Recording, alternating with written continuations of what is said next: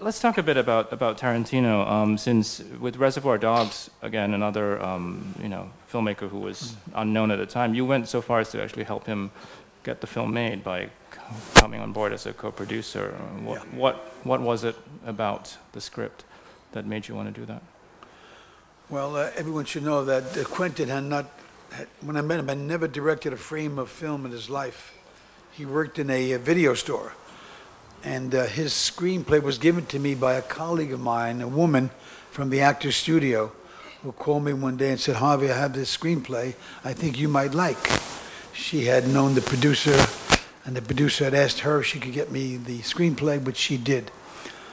I can't remember her name right now, I'm sorry to say. And I read the screenplay, and it was just one of the most unusual scripts. We're talking about Reservoir Dogs. Just his writing alone was just something out of the ordinary. It just moved me in a certain way, like,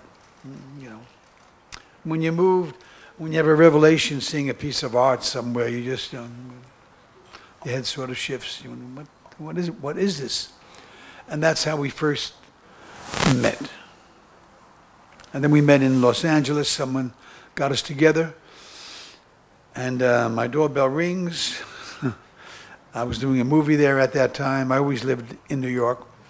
The door opens, and there's this big guy standing in the doorway. He says, Harvey Keitel? I said, Keitel, come in. And to this day, he calls me Harvey Keitel. And there he was, very hungry because he had not much money to eat. So I opened up my refrigerator to him 2 or 3 times, then I stopped opening it for him. It's the truth.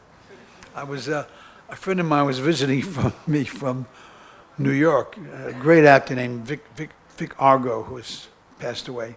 And we learned one day that when Quentin comes over, we have to take the good food and hide it and give him the junk, because he'd eat everything in the refrigerator.